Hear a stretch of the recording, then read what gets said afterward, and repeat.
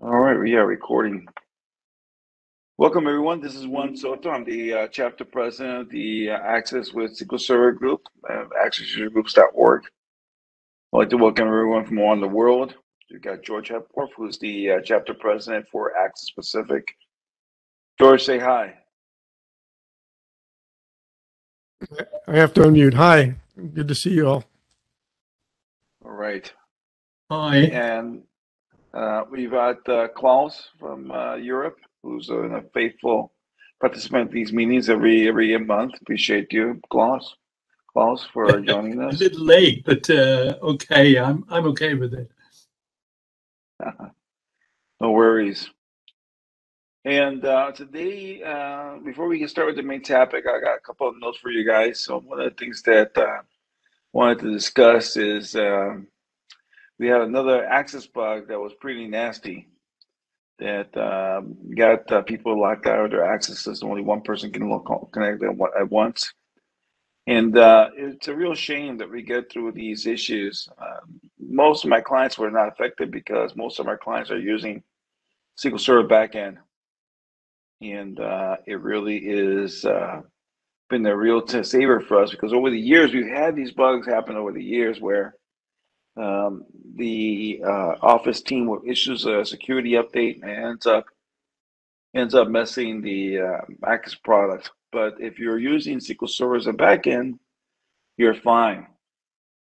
So it's just, hopefully you guys have been able to see the blog post. We blogged about it.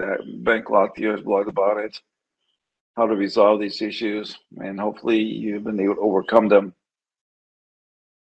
All right. So one of the things that... sorry, but I think in 2019, the bug is not fixed.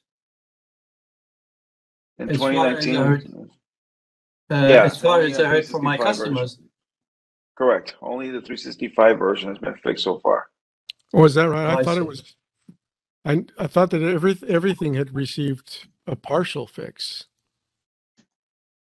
No, the last information I got is still pending release on 2019. But do you know anything different, George? You want to chime in there? No, I haven't been following it that closely. I know I mean, I for some reason I thought the 2019 patch had been released, and that's not. But you know. Yeah. You well, don't have the bug any longer. Because well, I heard from my. It's still not fixed on the retail version. Oh, okay, that's what it is. Yeah, I saw something today that indicated there are some that are pending the next release in the next few days. Let me look this up because I saw something from Shane on the Access team recently, and I was just reading through his email, and let's see here. Yeah, I mean everything I've heard so far is that the fix is being released as soon as possible for all versions.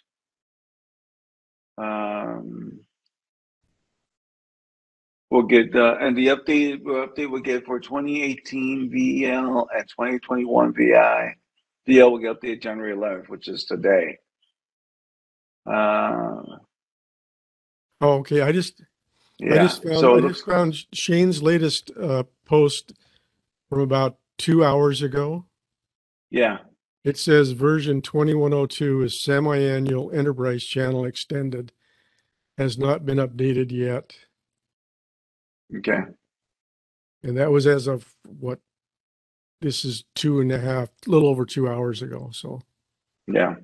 But there is a workaround for that. It says you can move to version 2108, which is the current semi-annual enterprise channel. Mm-hmm. And that should fix it. But the problem from my perspective is there's so many versions and so many options that and they're all different. Well, and the fact is that the Access team is not in control of its destiny, right? You have so many moving parts in Office to the point where you've got a team for Access, you got a team for Excel, you got a team for Word. There's another team that's in charge of VBA, believe it or not. And I've only met those guys once, And I think George was still an MVP back then. George, you remember a session where we had a chance to meet the VBA guy, project Yep. manager, Yeah, program I manager? think that was my last summit. Yeah. Yeah. And that was the last time I saw those guys too, by the way. And every year they asked me for topics that we want to discuss at the MVP Summit. And every year I say, I'd like to meet with the VBA guys, see what they're up to. Because, honestly, I don't see any changes in VBA. And we hit them really hard. I'm not supposed to talk about what we said at this the MVP set or something, but it wasn't pretty. Let's put it that way. And I think that was the day he swore off ever coming to an MVP summit with the Access team, because the Access MVPs can be quite vocal. And again, there's only so much I can say about what happens in the summit, but it was not pretty. And so I can confirm that. And so you've got folks at the Microsoft who are in charge of releasing security updates, and those guys messed up Access by mistake. And now you've got these issues worldwide where people are not being able to get in. And let me tell you, all this stuff is just hurts Access image, and just prompts people to say, you know what, the hell with this, I'm going to go use web apps or something else, or competing products, right, or something, because it just really upsets. And one of the things I've learned over the years is how much Access is used in Europe. I mean, the European conferences for Microsoft Access that Karl handles, and you can go to DevCon. I think it's DevCon Vienna. You can search for that, DEV Vienna. You'll get to his website. Those sessions are packed with 200 people. I could never get 200 people in the States. If I did a free conference in Chicago and I had a lineup of speakers from here to the end of the block that were just amazing, I'd be happy if I get 100 people. But he manages to pack 200 people in these Access conferences. And Access is pretty huge in Europe. And one of the things that I love about Europe also is they're very cutting edge in terms of how they really put the product to its basis. It's just amazing the kind of the stuff that occurs. And when I present, I have a philosophy of I like to tickle the mind, if you will, and talk about these topics. I don't get into the weeds of code. You're never going to see me do a session here in this chapter where I go through a 100-line piece of block of code and I explain exactly what's happening. But that's what you get in those conferences. And I made the mistake once of presenting in Europe, and it was not pretty. I got some terrible reviews. And Karl, God bless him, he calls me later and says, you know what, I'm going to have to drop you for next year because it's just the reviews were just terrible. And I thought it was entertaining. I thought I knocked it out of the park. And then it turns out that they were looking for more technical, in-deep technical discussions. And I just have a philosophy where in an hour and a half, am I really going to be able to teach you some esoteric technique in terms of Access? I'd rather take that hour and a half and point you in the right direction, like somebody who's pointing an arrow, let the arrow find its target. That's always been my philosophy. That, and to make these things entertaining, because let's face it, it's 6:30 p.m. and Central Standard Time. You've already had dinner. You're probably going through a carb coma after having dinner, or you're hungry and you haven't had dinner, or you're having dinner as you're talking to me. And I need to make these things entertaining because it's important to me that you come back month after month. And one of the things that I'm doing right now is I'm in the Caribbean. Came down here. My wife was fortunate enough to retire a year ago, and we bought this home. And behind me, I'm in the living room, and they had these drapes. I call it the Presidential Palace. I'm actually live from the Presidential Palace in Puerto Rico, transmitting live from behind the security grates. And either that or I'm in prison, and I was able to scrounge up some linen so that it looks nice in my prison cell. But I'm here through March, and my clients, they all envy me and say, "Oh, Juan, I wish I was down there." I'm like, "Oh, I'm glad, but it took all these years, though. My wife worked for 30 years, and we finally retired, and now she's been able to and I can join her anywhere because I can do this job anywhere in the world. But it's 8:30 p.m. here instead of 6:30, so it's quite dark, and I've been waiting all evening to get this chat started.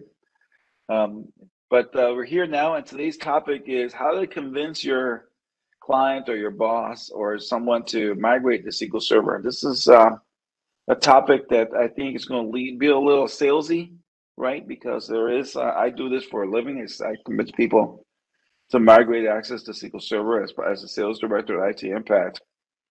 And I'm going to lean into some of my techniques on how to do that. And it's a great discussion, especially in light of all these issues that Access has been having with the batch of patches that could have been avoided if your database were on SQL Server. DonCarl.com. Thank you, Karl. There is the chat. So there's ongoing comments in the chat. Please open the chat window so you guys can put it. Klaus. I'm not Karl. Klaus, yes, I know. Thank you, Klaus, for that. Don't call. No, you said Karl. Yeah, I mispronounced it. Sorry about that. No problem. But I know your problems with the team. Once when I was MVP, I was in Seattle as well, and the what I have seen was mixed there. The information, you don't get very much information from them. That was at that time my feeling. Yeah, you know, and when I first became an MVP, I also didn't get a lot of information. Then we had some really good program managers for a couple of years, and it was like a spigot open, and we got all kinds of information. Now I'm on the fence as to whether we're better off or not, because this new program manager is also responsible for a whole different area, and he's sharing responsibilities, and I can see already that you know, it's I can see the impact on that in terms of communication. But I'm hoping that the Access team can spring back from these issues and have a great 2022. But you know, hope springs eternal when you're an Access MVP. So it's a nice topic. We're going to talk more about how to convince people to move to SQL Server, and why would people not move to SQL Server, right? What is the hesitancy? Well, there's several reasons. Number one, it's not cheap. You got to spend a lot of time optimizing access. I have somebody here on this call. It's actually one of my clients. I'm not going to say who it is, but it's not cheap to move over because it takes a lot of time, especially if you have a very complex program with lots of forms, tables, and queries. It takes a lot of time to move to SQL Server. There's just no ifs, buts, or ands about it. It takes a lot of work to optimize access to work with SQL Server. And that's one of the reasons why you guys show up here every night, every month after month, and read my blog posts and learn more how to optimize access with SQL Server. It's a lot of effort. It does pay off. I always say it's always worth the while, right? But it is a lot of work, and a business that's struggling financially may not have the resources to do that. Now,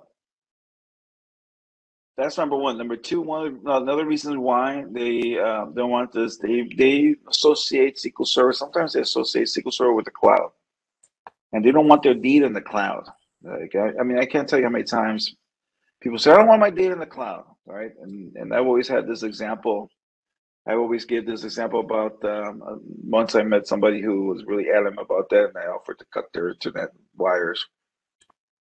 And, you know, they just don't want to be in the cloud, right? And which is a misnomer, because if you have internet, you're already in the cloud, right? The fact that you have a public IP address, if you open the browser right now and type in whatismyip.com, it'll tell you your public IP address.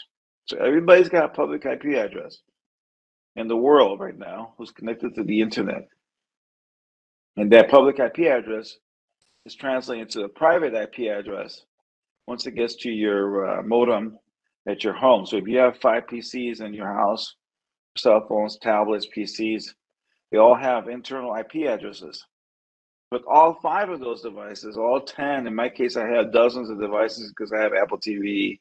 I got TVs that are smart. I got printers. I've probably got anywhere between 20 and 30 devices, not including the home security stuff, that all is represented by that single IP address, right? Whatismyip.com. And so when you tell me as a business you don't want to be on the internet, that's a misnomer. You're already on the internet.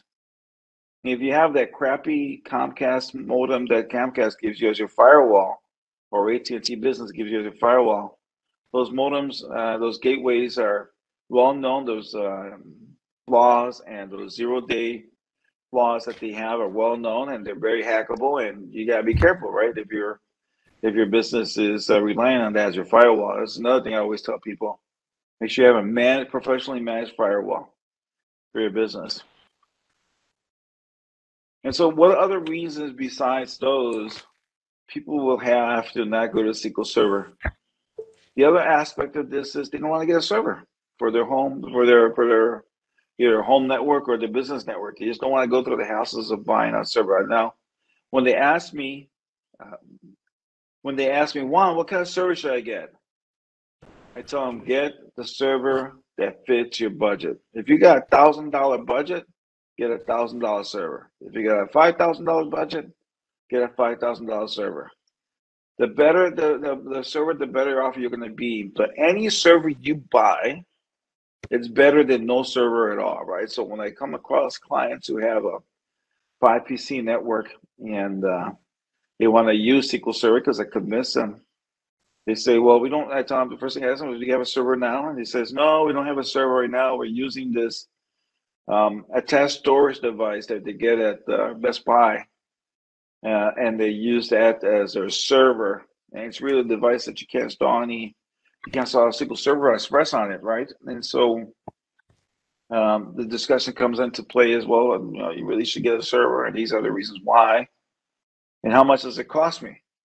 And I'll tell them, look, it costs you as little as much as you can afford to get a server. And these days, the servers are not that expensive. You can probably get a good server for $1,000 or $1,500. Let's think about it. You've got a PC, a network with 5 PCs. They currently don't have a server. Any server you get is going to be 100% improvement what they have now, right?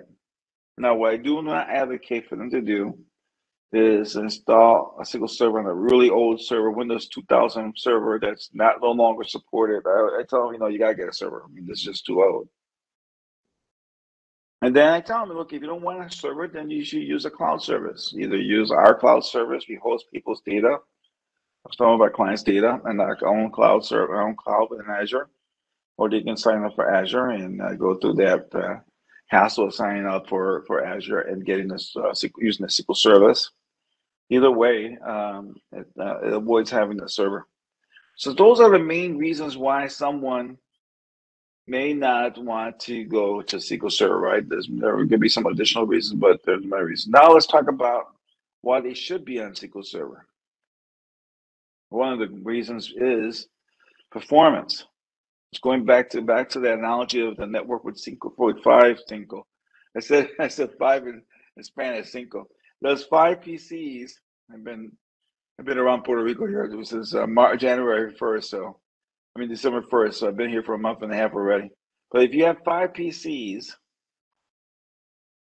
and one of them crashes, right, and they're using all the same front end, they're all going to crash right off the bat, right? Every single one of those PCs, because a lot of people make the mistake of using one front end file on the network to run it, and then when one crashes, everybody crashes. But if one crashes and they all have front ends on their PC, they may or may not all crash, or they may or may not corrupt data.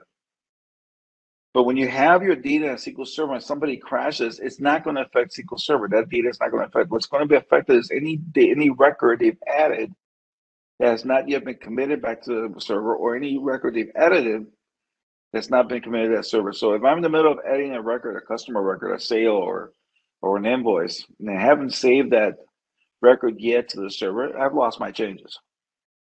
But I'm not going to crash the whole system. I'm not going to crash SQL Server. I'm not going to crash my coworkers. So one of the reasons why you should go to SQL Server is that the ability to avoid crashes. The second reason why you would want to go to SQL Server, I'm going to leave the best reason for last, by the way. The second reason why you should move to SQL Server is because you can put a lot more people on it. And I always make the analogy when you go from Access to SQL Server, it's like you're going from a bicycle to a car. There's just no comparison. I've had clients, believe it or not, that have used an Access, hundreds of users on a network using Access as their front end with SQL Server in the back end. And that would have never happened if it was a purely Access solution. I'm lucky if I can get 25 people. George, how many people have you ever gotten to use Access, a pure Access solution? I've gotten up to 25 people. It's not pretty, but it works. I think the largest was probably around a dozen. Yeah, it's pushing it. It's pushing it. You're running into slowness issues. You're running into performance issues because Access was never designed to handle a large amount of people. And there's some things that you can do to make away 25, but it's a lot of work. And I really don't bother doing that anymore because I always said SQL Server Express was the best thing that ever happened to Access, right? And so when that came along, and before that, and I keep forgetting the name of it, before the SQL Server Express, there was a name for that SQL Server that you installed that was free. I think it was the desktop, SQL Server, SQL Desktop Engine or anything. But now when they rebranded SQL Server Express, I always said that's the best thing ever happened to Access. And so you can get a lot of users. Now, I've never gone past 200 users with SQL Server because once you get to that many users, 200, 300 users, you're better off using the web app, honestly. If you got 200 or 300 users using a Microsoft Access application, you're just better off just biting the bullet and start converting it over to a web app. I've got a customer out in Denver that's approaching that upper barrier. And we already start talking about taking some parts of the application, the most used parts of the application, and creating a web app with those web pages to be able to handle some departments. So some departments will be completely on web apps, some will still stay on Microsoft Access. The next reason why you want to migrate to SQL Server is, in addition to the amount of users and stability, and the best reason why is security. I've walked into countless places where store Microsoft sensitive information, financial information, on an Access database, social security numbers, credit card numbers. I've seen it so many times. I warned the customers that you cannot have HIPAA data or sensitive security information in the pure Access database. This is just not secure enough. I can walk off out of this network with it on a thumb drive, and you would know that I left with it. And it's embarrassing if it gets out that your customers got hacked because of because the data you stored insecurely. And so I tell customers, look, I want to keep you out of the news, and you really need to invest in SQL Server security to avoid. Now, I'm not saying SQL Server security is impenetrable and the end all be all, because obviously there's always ways to get around that as well. But it makes it a lot more difficult for a hacker to hack it. When you have an pure access system with social security addresses, social security numbers, home addresses, phone numbers, name, what was your first pet, answer, and then wait. Hackers have a name for that. They call it a honeypot, because hackers are like bees attracted to honey. And so when you have a system like that, you create a honeypot, and everybody and anybody who comes across that would just love selling that information on the dark web. And you don't want to be in the news, right? I tell my customers. Now, it used to be that when you hear a company in the news, Target got hacked and thousands of people's information was released in the dark web. It used to be a big deal. I think people now have become more desensitized to that kind of thing. And now it's just like, just another day in the office, right? Somebody got hacked. Tell me something. I mean, even the credit card agencies, right? The credit rating agencies a few years back got hacked. Equifax or one of them got hacked. And you know, if those guys got hacked, it's just who's not going to get hacked, right? So it's a question of not if you're going to get hacked, but when you're going to get hacked. So you got to be careful about it. You got to be ready for that. Now, nice thing about the Azure SQL Service. Let's talk about the Azure SQL Service, because I had this conversation with a client recently who's considering about moving to Azure, and they asked me about backups. And the Azure service, if you want to research this, you're welcome to. It backs up to a minute.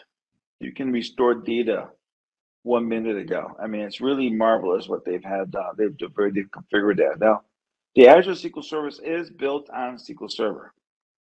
And so you will use SQL Server Management Assistance, SQL Server Management Studio, excuse me, to add tables, query views, manage your database.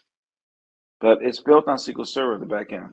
The only thing is you don't have to worry about patches. You don't have to worry about memory leaks. You don't have to worry about memory configurations or anything like that. It's all handled for you automatically.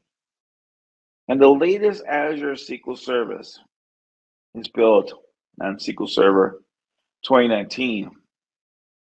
And that version is probably one of the better versions that have come out. I'll tell you why. Because it is as proactive in adding indexes to your database.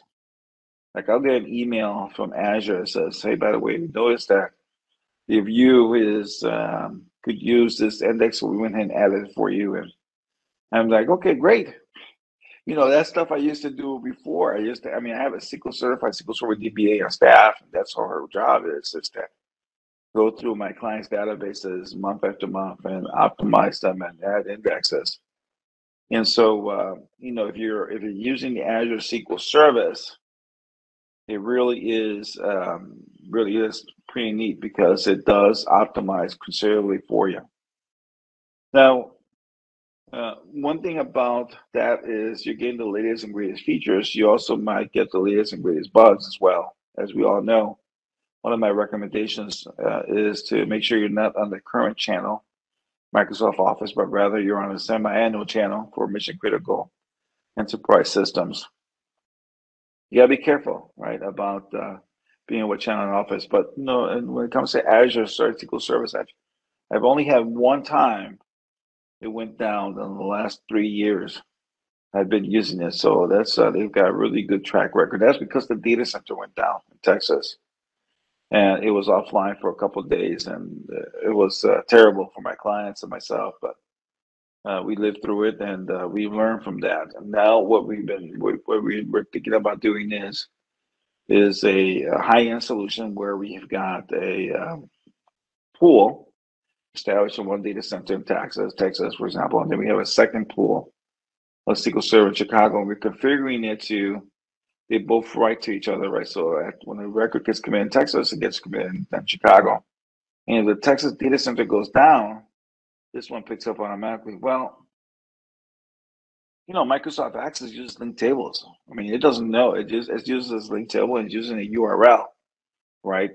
Windows.us.com and whatever Azure uses as a UNC path. And one of the challenges we're having in configuring this environment of two pools is you've got a interface between the two of them that's directing traffic, a third interface that's directing traffic. So when this data center goes down, it immediately switches over to this data center, and then when the center comes back up, it switches back to this data center. And what we want to make sure is the experience is seamless for our clients around the world.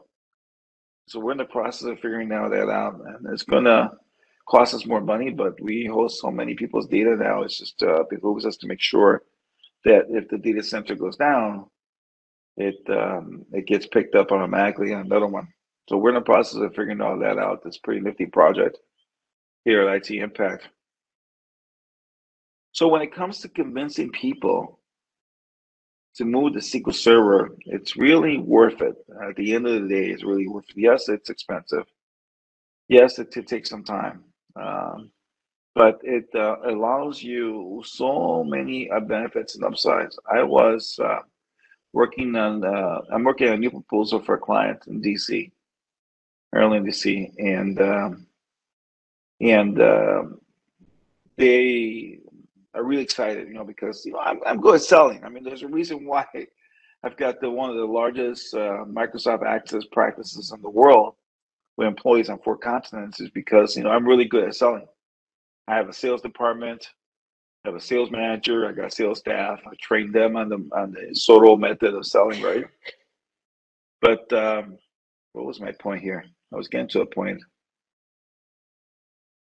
Oh yes, the customer tells me, well, that all sounds great. And then I hit him up with the following. I said, look, once you have your data in the cloud, that opens the possibility to all these other things, right? So there's some additional benefits that you need to be aware of. And, well, what are they, Juan? He tells me, what are they, Juan? He leans in. I can see him leaning in. He says, well, a lot of our Access developers are web developers, and we can modify your website so your client can log in and submit orders, view information, open your orders, download. In this case, he does. He has a work product that he uploads to the web, and they'll download it. And I mean, he ate it up. He just loved it. And I have specific examples of that I use when I'm doing the sales pitch. It says, look at this, look at that, and I say, oh yeah, that's great, right? How much is all this going to cost me, right? That's the next question. And I tell them that's the wrong question. You shouldn't say how much all this is going to cost you. You should say, how much is this going to save me? You should be asking me that, right? Because we're going to make you more productive, more efficient. We will do more with the same amount of people. And I always hit them up with my line of, in theory, I'm an expense on your accounting books, right? I'm a vendor. I submit invoices, and I go into accounts payable and your book. And if you look at your books, I'm an expense, right? IT by expense. But the way I see myself is as a revenue center for your business, where I'm going to improve productivity. I'm a literally change your lives when it comes to Microsoft Access and how you use it and how it works and how much better it's going to be. And you're going to see over time that we've saved you so much money, so much effort that you're going to continue access to the things. And that's one of the things that we want to hold you back on, because we want to finish phase 1 before we go start thinking about phase 2 and phase 3. But they love what they see in phase 1. They're ready to start thinking about, well, can you do this? Can you do that? Yes, we can. But let's finish phase 1. So those are the reasons why you want to go to SQL Server. I see there's some questions here in the chat. I'd like to address them. And sometimes I'm chatting away and I see these questions here.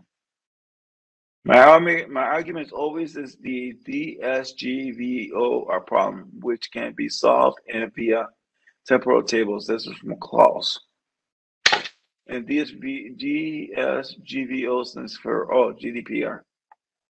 All right, so GDPR is the European standard for privacy, right? And it's very strict. And yeah, and that's one of the reasons why every time you go to a website in the US, they ask you want to accept all cookies because of GDPR.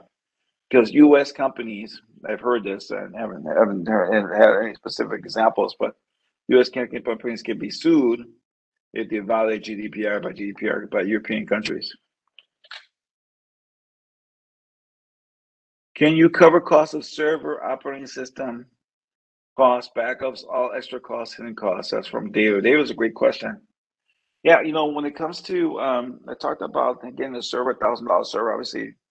$1,000 server is only going to take you so much. But the other day I was having a customer who was buying a server for their firm, and they wanted to know how much memory they get, and they're using SQL Server Express. Now, if you use SQL Server Express, I've mentioned this many times before, what's the amount of RAM that SQL Server Express will use on a server? Does anybody know the answer? Anybody? 1 gig. You can have a 20 gigabyte RAM at that server, and SQL Server Express is only going to use 1 gig of that RAM and 1 core. So if you get a 16 core SQL server, it's only going to use 1 core of that server. And even with those severe, because Microsoft wants you to buy SQL Server, right? They're not dumb. They're giving you the free SQL Server Express to get a taste, and then they want you to go and buy the full license, right? But even with those severe limitations, it's still running circles around Access, right? It's still worthwhile. I got a lot of customers who've migrated SQL Server Express, and they've stayed on SQL Server Express for many years. I've had a customer for 20 years now and been on SQL Server Express. They're happy as can be. There's no cost for that, right? Other than the server cost. And let's talk about backups. There is a product that we recommend, SQL Server Backup and FTP, that you can use to configure automated backups in SQL Server. That's $35. And we tell people, well, we actually give them the URL so that we make a little small commission on it. We give them a URL and they go and they buy that product, and it allows them to back up their database to the cloud, to OneDrive and so forth. It's really good because it emails you if there's a failure to back up, and it's really easy to restore. It's just really nice. So that's that cost, right? And then there's a lot of people get free OneDrive these days, right? A lot of people Office 365 to get free OneDrive. I still haven't run out of space on my OneDrive. I do project having to buy space at one point because we get more and more files over time. But you can back up your server to OneDrive, and it's not like there is no expense about that. All right, so thank you for that, David. Question? Paul says Blazor with MAUI would be a good replacement of Access, I bet. We've seen other initiatives. Why would Blazor with MAUI, I don't know if I'm pronouncing this right, MAUI be different? And then George says he's got a client with SQL Server Express for years. Does anybody know what Klaus, what do you mean by Blazor with MAUI? Oh, wait a second, we're getting the URL here. What I mean is that Blazor, opposite to Power Apps, is programming system where you can program totally in C# and .NET and .NET Core especially. And it seems the thing which is easiest and which is most native to Access, or most similar to Access. You have subforms, you have anything is similar, besides the language, which is C#, which is good because the .NET classes you have a lot of, which you don't have in other things. Additionally, if you want, you can add JavaScript as well, but you don't need to. It's a learning curve is steep. I'm on the beginning of it, but I think it's worthwhile. I'm thinking of a special program which at least does the forms of Access convert to Blazor. That would so Blazor allows you to do full lifecycle applications as opposed to Power Apps. This guy's limitations, correct? Klaus, Blazor looks like Klaus. We have lost Klaus. He's on mute here. All right, something I might have to look into. We just finished a major Power App project for a customer of ours in Hawaii, where they're using that to enter estimates for what projects are going to be completed. A large electrical contractor. And I like the way it worked out because it's a very short blouse. You're there. I can see you now. There he is. Yeah, no, I've just opened my video. I don't like that because I don't look that funny, so I don't think I'm so interesting. But that is interesting. That Blazor is more interesting than Power Apps. Of course, Microsoft powers Power Apps and I say Power Star more than Blazor.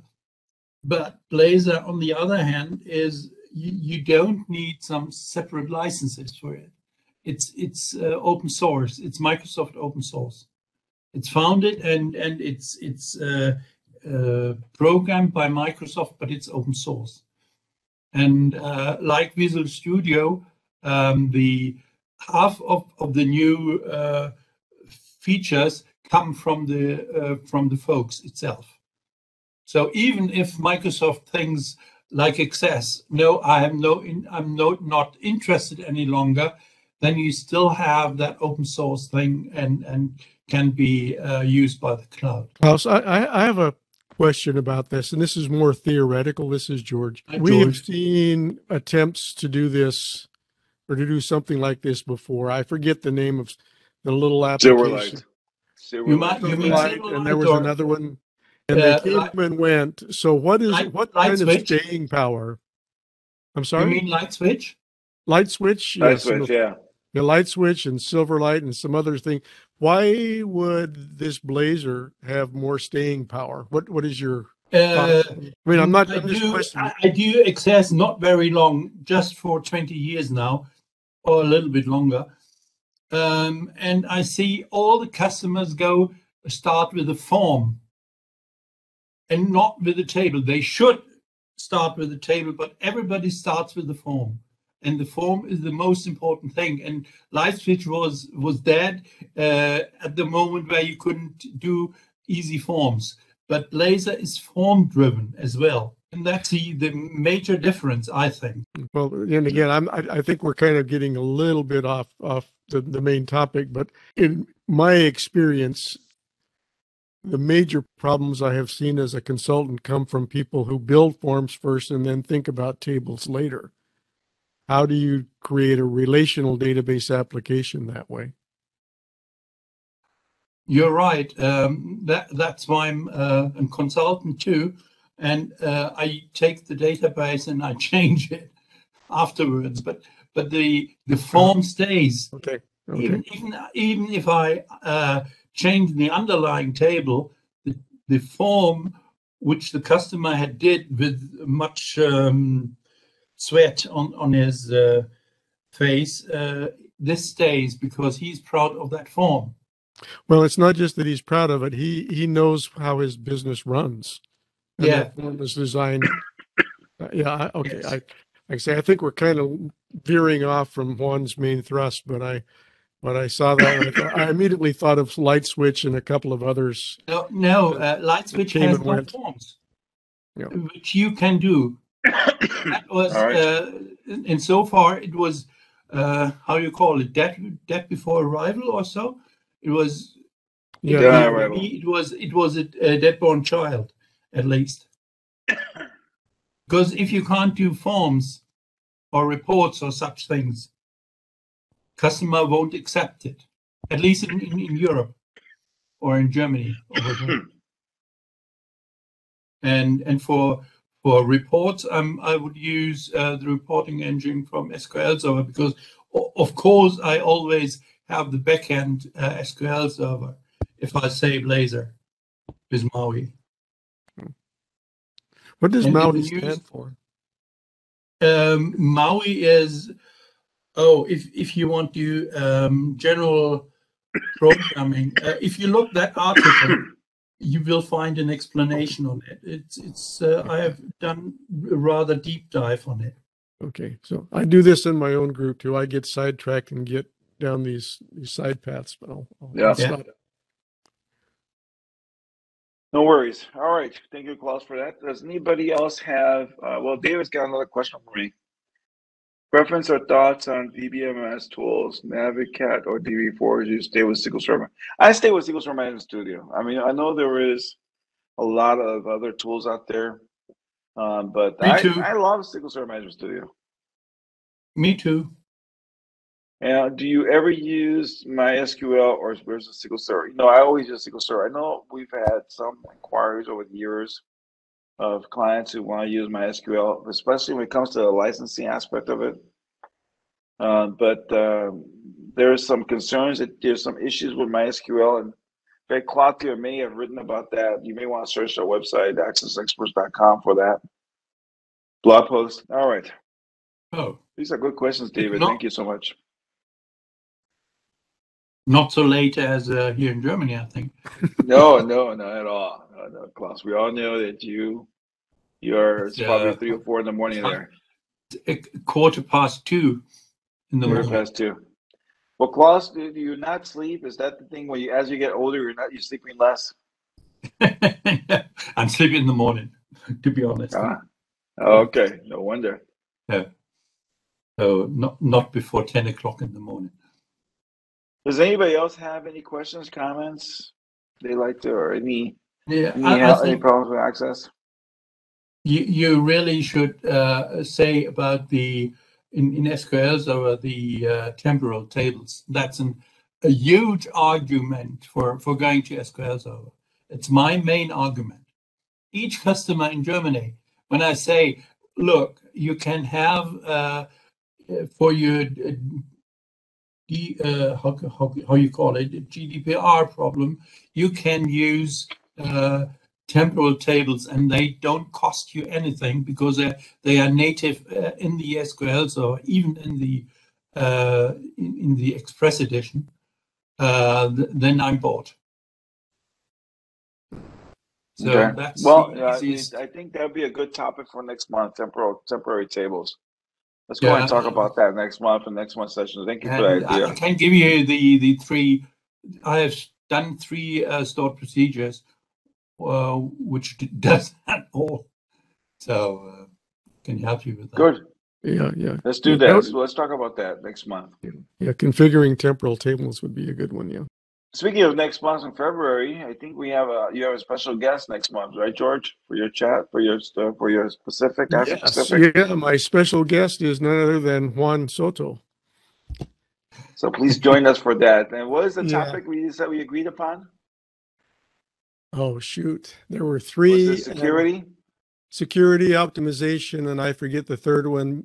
From my personal perspective, I thought I'd rather see security, but I think for the general interest, probably optimization is the question that comes up more. Just how do you make it work well? All right. With a SQL Server backend. So 6:30 Pacific time would be 1:30 in the morning next day.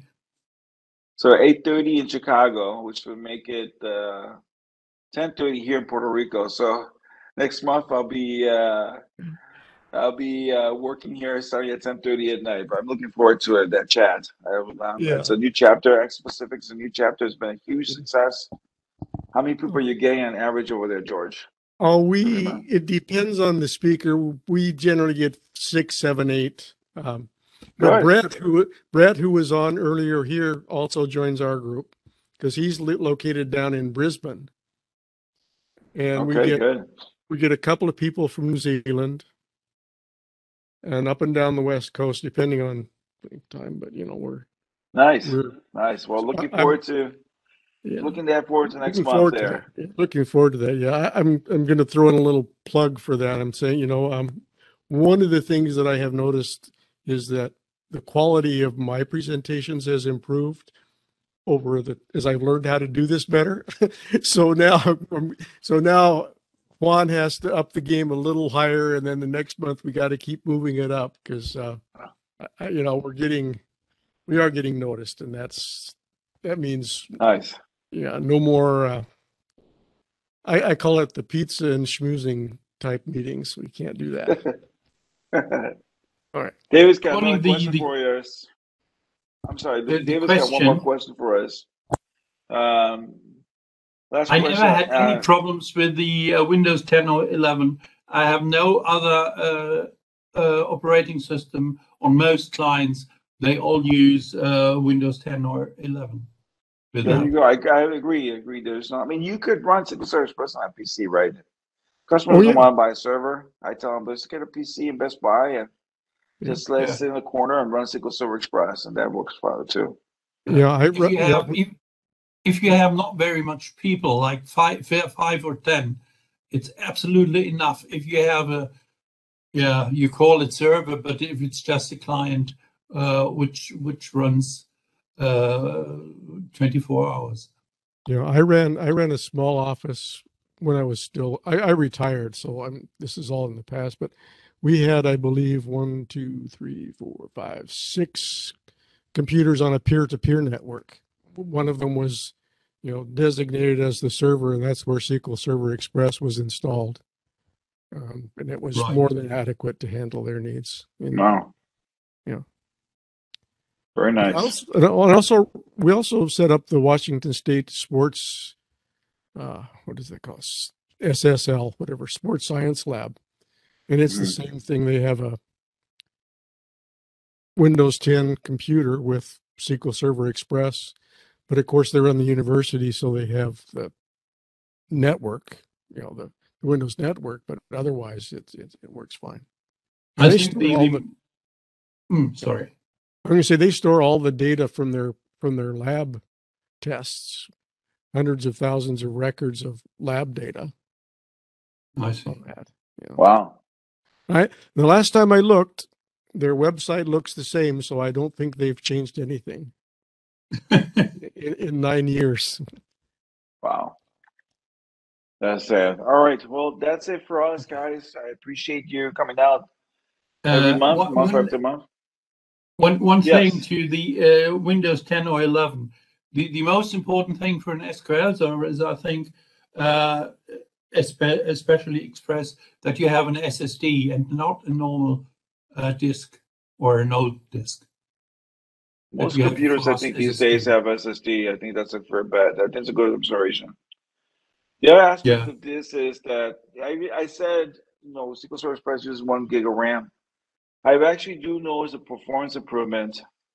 A service that if 10 gigabyte versus 20 gigabyte versus 40 gigabyte, the more RAM you have, I have seen a better response to SQL Server Express. So there is that. So that's why I tell people, if you can afford a $5,000 server or a $10,000 server, that's what you should get, because I do see differences. Hey, I gotta run. Thank you so much, everyone. This has been Juan Soto on the SQL Server with Access chapter. Please join us next month. In February, we're going to be talking about temporal tables and how to avoid the temporal rift, and how do we deal with when you go back in time and you kill your grandfather, you stay alive in your current timeline. So all that coming next month when we talk about temporal tables. So long from Puerto Rico, everyone. Thank you very much. George, when is your meeting? We meet the first Thursday of the month at 6:30 Pacific. First Thursday of the month, 6:30 Pacific. First Thursday of the month. So whatever the first Thursday of February is. Just send me an email that I don't forget it. Can you drop your email address in the chat? Yes, he did. I have. He did. Oh, I see. Okay, it just popped in. Okay, yeah, I certainly will. I'll add you to my George. list. Thank you. Thanks a lot. Yeah. Bye-bye. Bye-bye. So Next long. time. So long. Bye-bye. Bye-bye.